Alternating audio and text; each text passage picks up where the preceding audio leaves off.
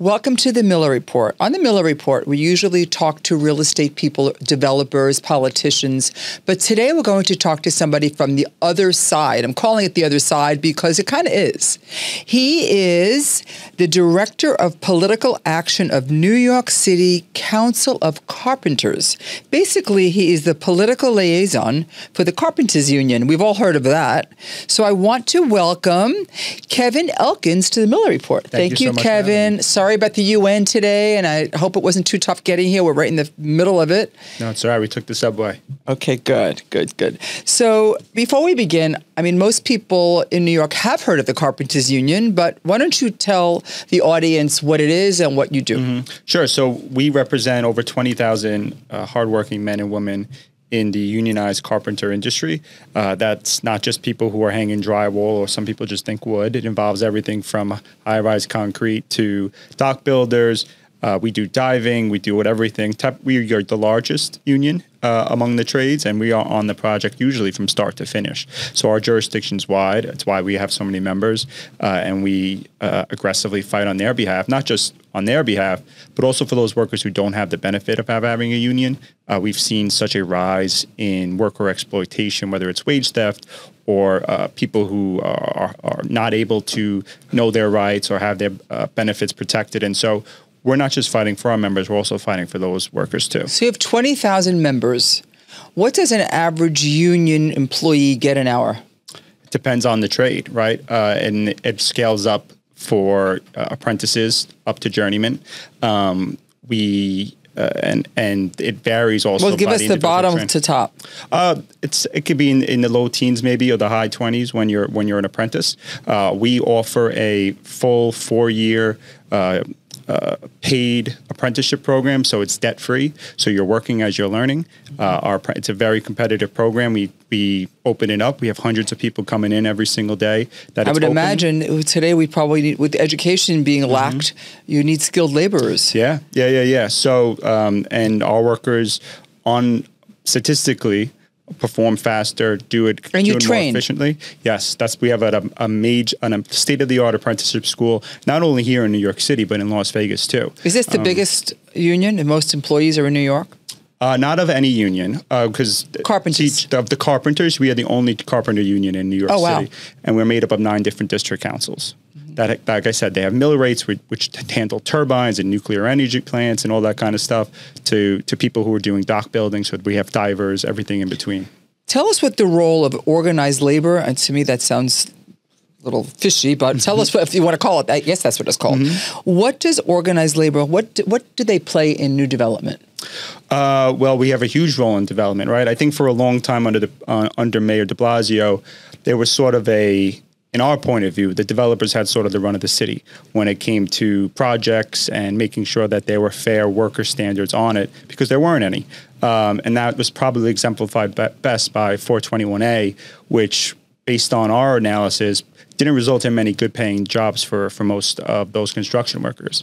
And so when that program came up for renewal, we, among all the trades, said that program is not good for the people of New York City. It's not good for the renters. It's not good for the people who want to move here. And it's definitely not good for the people building it. So we said, we got to get rid of it.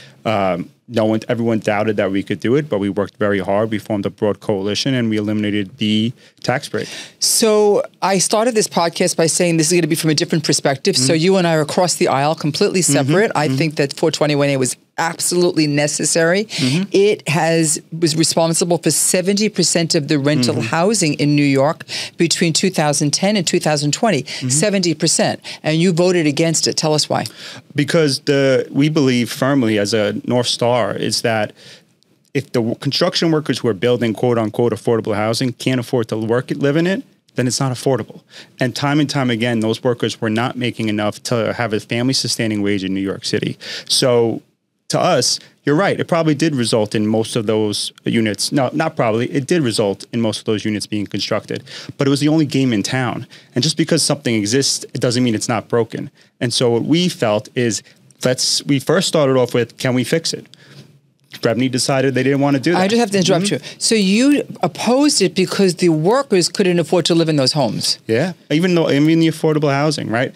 And so based on there wasn't really a labor standard. So for us, we wanted to make sure that those workers, whether they're in a union or not, are going to be able to be protected. And so you're protecting your workers. Yeah. But when it expired, the Governor Hochul proposed an extension under a new name, 485W. Your group still opposed that. Why? Well, if you go look at that legislation, it's most of what we proposed is actually included in that. But you opposed it. Not 485X. We killed 421A. The next year they tried to bring it back. We said not without strong labor standards, so it stayed dead. And this year, working with our allies in the legislature, we created and the building trades with Gary LaBarbera, the head of our union, Joseph Geiger. We created a proposal that we felt would help build truly affordable housing, and those workers would be protected and can raise their family here in New York City. REBNY, the Real Estate Board of New York, did not want our proposal, but lo and behold, a few months later, after a lot of fighting and teeth left on the floor, who won? We did. What is in the new proposed 485W? So I think there's three big things, right? So first and foremost, there's strong enforcement. So if you are committing wage theft on... We'll get into wage theft. People don't know what that is. So Sure. So wage theft means you're stealing the workers' pay. You typically see this in the non-union residential sector where especially... undocumented immigrants or people who just don't know their rights or have the ability to know them through no fault of their own, they may be owed $200, but instead they're getting $100. You may also have situations where someone... Could you back up? Let's talk about wage theft before we talk about... We will come back to what's in 485. Sure. So wage theft. So I'm a union worker and I'm supposed to get paid $200. They're keeping $100. Who's keeping it? Well... First and foremost, you're not really seeing wage theft among the unionized industry because we all have mechanisms in place to make sure our people are getting paid. So what is wage theft? So wage theft, right? And you see this not just in the construction industry, but you'll see it in the restaurant industry and any industry where there's people primarily who are undocumented and the most vulnerable to exploitation. What happens is you work a certain amount of hours, right? You're entitled to a certain amount of money. The person paying you, whether it's a subcontractor, whether it's a labor broker, whether it's your immediate boss, instead of giving you what you are owed, they give you less. And maybe it's not enough or worth enough. How could they just give you less if you have a contract for what it's going to be? If it's all on cash, how do you trace it? So you're saying people sign, they have a handshake and they don't get paid what they do. There's no contracts? And if I'm building a building, I don't get a contract of how I'm going to do. I sign contracts all the time. Right, but if you're someone who understands this, you do this very well. But if you are a first-time undocumented immigrant or even a young kid who doesn't know your rules and your rights, right? They just take back money. They just take back the money. And it's not just us making this up. It's statistically proven. Billions of dollars are stolen every year. That's why people join a union, because you're going to protect them. That's why unions came into existence in the first place. How much do you charge? How much do you charge? As I said, it depends on every trade and where people are. I can't give you that exact answer. So I'm going to say, but you're going to promise an employee, an employee, I guess you call them, that you're going to stop the wage theft, but you're charging them a fee for you to govern, for them to be part of the union, for you to govern that they get paid right? Are you talking about member dues? Yeah. Member dues are paid to fund the union and make sure that everybody's rights are protected, that we have the ability to operate and not just protect what we have, but advance and expand. And because when we have more work available to us, more apprentices can come into our industry. Yep. And people who join our union, they have that middle class job. Construction workers in New York State used to be a guaranteed ticket to the middle class, right? And not only to get there, but stay there. Now, 25% of construction workers in New York State, they don't have health care. More than close to 30% have to rely on welfare. So we're paying through our taxes because we're not willing up front to pay our construction workers what they deserve while they're risking their lives and limb to build this city. So we make no bones about it that we are aggressive in making sure that those workers... How much are the membership fees, Kevin? It all depends on how much you're making. I don't know. I don't have that specific answer for you because it depends on each individual member and each individual trade and how many hours they're working and all that kind of stuff. A lot of technicalities go into this to make sure it's fair. And so we make no bones about it, that we are a strong organization, a well-funded organization, and that's why we are successful in Albany and have been kicking taking names and kicking down doors and making sure that the workers are finally being re-represented in the halls of power in New York State. And we're getting results, as I said, with 485X. That proposal on the labor standards, it's what we rewrote. So tell us what that is. That construction workers in New York City, when they're taking advantage of this 485X program, if it's on a building with more than 150 units, they all earn a fixed rate, whether they're in the union industry or the non-union industry. And why is that important? Because now everybody knows the game. Everyone knows what they're entitled to. Everybody knows going in how much this project is going to cost. And it's enough to raise a family in New York City. You see how many people are leaving the city of New York. It's not the rich people. It's actually middle class and working class New Yorkers who can't afford to live here anymore. Why? Because income inequality is skyrocketing, rents skyrocketing, home prices, impossible to buy a home. So let's stay on 485. No, I know, but this is important. Okay. The only way to fix that is if we make sure that workers are earning enough to live here.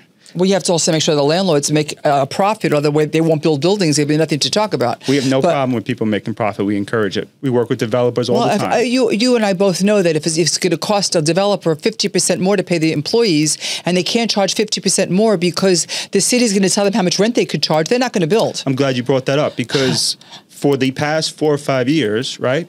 Or maybe I should say a little less, like 2 to 3 years, why have developers not been building? It's not just because there's no 485X. 421A projects still existed. They just weren't being built because they got their foundations in before the program expired. Mm-hmm. So they were allowed to build until 2026. But there's housing court and... But what was every developer saying in the news? And we have legions of quotes that it's interest rates that were stopping the construction. So yes, is our labor cost a part of any construction project? Yeah, but so is materials. So is inflation. Everything's gone up. So at the end of the day, it's the consumer that's going to pay more. So the workers should suffer. They shouldn't. Nobody's earn saying $15. that the workers. I'm just giving the facts that at the end of the day, it's going to be the actual person who needs the place that's going to pay more.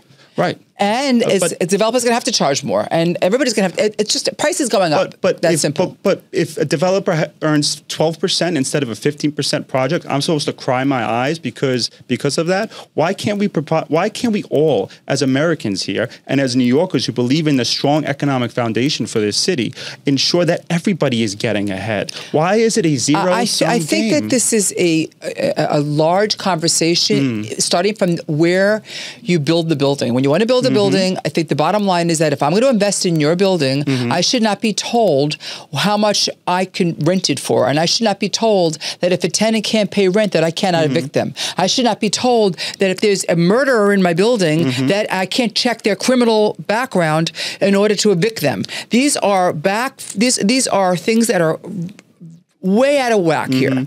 And yes, I understand that employees have to get paid, but this has become a much larger problem. And as a developer, I think that capitalism is being taken away from a developer. And I don't see why a developer would want to build if they can't evict their tenant. The prices are going to go up, and they're capped how much they could charge. Look, I'm not going to take a position on good cause eviction. What I will say is if you read the actual statute, there's a whole list of how you can evict your and it takes 2 years to get into housing court. I have developers now I work for that literally have about 4 to 5 million in arrears, and they can't get to court for 2 years. I love that you brought that up for 2 reasons. One, I think we could both agree housing court needs a ton of judges that they don't have right now because it takes too long because of the backlog to get through these cases. The second thing is, now that it's in statute, how you can evict, all the reasons and how quickly you can evict those tenants, it should be a much easier way to get throh the housing system. You can't. I'm glad we agree on something, Kevin. Yeah, we're all about agreeing here, and so, but you're right. But we at the union, right? We are not ideologues. We're a bipartisan union, and sometimes we get a lot of crap for it. I like conversations, and as long as we're communicating, this is great. I want to see your point. I think you should see my point because Empire State Properties represents tons of developers, and I see it from their point of view. And I think that the most important thing is that what keeps this city together are real estate taxes. 35% of the budget of New York comes from taxes, and if landlords are not going to build, you're going to see services decline. And property taxes are completely out of whack. That's probably that's part of the reason we need 45X in the first place. So tell us more about, so you said the first thing is that the wages, the prices are going to go up for the job that they're doing all across the board, whether it's Not union the prices, or not. their I mean, wages, their wages. Okay. Right. What's and then the next second thing, as I mentioned earlier, if someone commits wage theft, if they steal, if someone on the job, the subcontractor, contractor is committing systemic wage theft where the workers are being exploited, which I think we can all agree is a bad thing, yes, that developer will lose that tax break. So now there is a real punishment in place. How do you enforce that? Well, if someone commits wage theft, we bring it to the district attorney's office, or if we bring it to the comptroller's office. And how do we find it? Yeah. We have a whole organizing department. Part of what member dues go to is hiring organizers who go out to job sites that are non-union, talk to the workers, make sure they know about their rights, make sure they understand. That's good. The protocols in place to protect them. Did you know that wage theft, right? If someone stole your wages for $2,000, but instead of stealing it out of your pocket, your purse, one's a felony and one wasn't. It took until we got involved last year. We made it so that if someone is stealing $2,000 from you, whether it's your wages or whether it's out of your pocket or another kind of theft, it's a felony no matter what. So now we are putting in the rules of the road so that it's no longer the wild, wild west out there, and every worker, union or not, is going to have a baseline of protection so that everyone can get ahead. Particularly now when you have so many people that are immigrants and don't speak the language, they're going to need this. So I hear you on that. I'm not going to back off on the developers. They need to keep making money and keep building. We want developers. We want cities to have a lot of cranes, and we need that. Let's go back. Let's go back to Rebney. We know they represent developers. I also read that you were disappointed in their last negotiations. Tell us about that.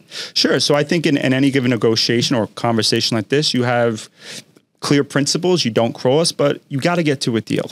And there's a way to go about doing it. We have a strategy of being honest brokers. We'll give you data, even if it's not always great for us. Did you say broker? Honest broker, right. Like honest, in these negotiations. Rebney had a different strategy up in Albany. And because of that, a lot of the elected officials stopped trusting what they were saying. I think we have to dumb it down for my audience. Sure. So first of all, tell us what Rebney is. Sure. And tell us what the negotiations were about, and then we can go from there. Sure. So it was the big housing negotiations that occurred last year. It was a landmark deal that came as a result of it. Rebney, from the Real Estate Board of New York. They were not happy with that deal. We think it was a step forward. So Rebney is the Real Estate Board of New York. They represent a lot of developers, if not most of them in the city. They are a very powerful organization that spends a lot of money because they have people, billionaires and millionaires as a part of it. Nothing wrong with that, but they do come with a tremendous amount of power. You're wearing nice shoes and a nice suit, so I know you like some nice things. Yeah, I'm a capitalist. I'm a capitalist. But when that power is unchecked, imbalances occur. Same way going the other way, right? If the left has too much power, that's not good for anybody either, right? Balance. We're that balance to Rebney. And we started hoping that there would be a good faith exchange of ideas. They decided instead that they can get it done. They thought the governor... What kind of ideas? Exactly what happened with 45X. Yeah, I want to know what happened. The higher wages, right? For our workers, for all workers, not just the members, strong wage enforcement, and that the unit threshold when those wages would kick in would go down from 300 to 150, right? So those three principles, and we wanted to expand the map where those standards would apply. Those four principles formed the baseline of our proposal to them. They dismissed it out of hand, gave these silly ideas that include this system called the average wage, which is what 421A had. And what that is, it's not exactly like this, but I'm going to simplify it so that everybody can understand it, is that every worker on a construction project, at the end, all their wages would be added up, and then it would have to average out to a specific number. So if it's $50, you're going to have people making $100, and not a lot of it because it's an average, right? It's going to come down, and then a lot of people not making anything at all. And that's wrong. Just because you want to have and it was vulnerable to massive amounts of fraud. Comptroller Brad Lander just completed one audit. That's how complicated this system is. And he found $32 million worth of fraud and wage theft on one project. There are thousands of 421A projects. Can you imagine what's going on in the city? So you're going after all the developers saying that they were taking money from their... Not all. Not all. So how are you Some. picking and choosing which to audit? I believe the controller has the ability to audit all of them. We're not doing it. If we do find moments of wage theft, through our organizing efforts, we do share that with the authorities. And sometimes that instigates a lot of these audits and investigations. Rumor has it that Brad Lander is running for mayor. I guess you're going to endorse him. We have made no decision on who we're endorsing for mayor. We want to, whoever's going to keep this city safe and keep this city affordable. Two really important things to I think we both agree to the lifeblood of the city. How about services? Don't you want nice trains and safe streets? Yeah. And I think that's all a part of safety and affordability, right? That costs money. It does. We're all about it. I didn't realize you were going to support raising taxes. The money comes from the taxes. In order to get taxes, you have to have tenants and you have to have people building. And they're not going to build, so you will not collect any taxes. Look, anyway, if we're not building, our members aren't working. That's point. So it's got to be. There's a balance. It's got to be balanced. It's got to be a balance. Let's move on back to politicians. I read that you said that what you were looking forward to in your current role was holding every politician accountable, no matter who they are. When did you say that, and what's that about? I'm not sure exactly when I said it, but that's just the North Star of how we operate as an organization. Whether you're on the left, whether you're on the right. So you think they're not accountable now? On workers' rights, I think there was a lot of people doing important work. We are now another person in that fight, and we're very aggressive about it. Probably the I could most tell. aggressive. Wow. So I need you on this side. But we do it in a fun way. But then, so we've gone after, for example, Charles Barron. Was very anti-union, very anti-development, not doing his job for his constituents. He was up for re-election. This bright young man, Chris Banks, who's been a longtime leader in his community, stepped forward. We supported him. We spent the most out of any union in that race, and he won. So when you don't do the right thing by our members, we're going to come take you out. On the same side, when you do the right thing, we're going to aggressively protect you. That's politics. And we make no bones about it. I don't think it's like the mafia. I think that's just elections and how they operate. And if you're not willing to actually do that, you are not doing the job for your members. We don't get involved in this to be best friends with people. We do it to protect the workers. Can you share with us which politicians you feel are pushing the city forward in a positive way? Oh, that's a very good question. Tish James, Speaker Adams, Speaker Heastie are doing great things. Obviously, Hakeem Jeffries. I mean, the fact that we have him in power and Chuck Schumer, I think we cannot underestimate how important that is for New York State's survival. They're all doing extraordinary things. And then you have like lower level council members, Sandra Ung in Queens, Linda Lee in the Bronx. You have Kevin Riley, who's doing really great things as the zoning chair. So there is a breadth of talent that exists in New York City. What do you think about what's happening with Adams right now? Look, I think anybody's troubled by all these headlines, and hopefully we'll get some resolution soon about what's going on. We want to have a fully staffed administration. We want to have people doing their best and focused on delivering for New York City. These are distractions, but hopefully the mayor is going to be able to put them to rest, and we can proceed forward. Is the Carpenters Union support him? We endorsed him last time. We were the only trade to endorse him last time. Do you think you'll endorse him this time? Our members make those decisions, and we haven't started that process. I understand.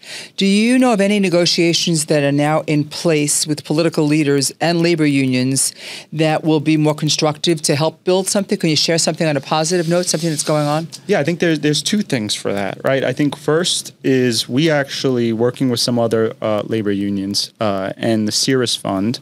And recently announced that we've raised or are close to raising that we've helped fund a plan for $400 million in residential construction for middle class New Yorkers. Right, that's a huge amount of money. It's going to be built with union wages. So the idea that we can't build with union wages is false. We're doing it. So if we could figure out, I think the wizards at Remedy can do it too. But we are working together. But I love the staff. I'm a member of Rebney, so look, I love the staff there. We get along when we see each other, but we both do our jobs. So we are doing that work. We're going to be building housing in New York City, right? You're going to be building housing. Wow. Well, not me personally. I mean, yeah. But the Carpenters Union. But our pension funds are investing in the fund that will do so. Where? Which locations? It's in New York City. I can't say just yet. we're not there yet. But and it's going to be affordable. It's going to be for the middle class because a lot of no wage theft. Won't be on our sites, and if we do, they'll be quickly thrown out and prosecuted. Because a lot of the housing is going towards low income, right, or high luxury, because that's where the subsidies are and that's where the profit is.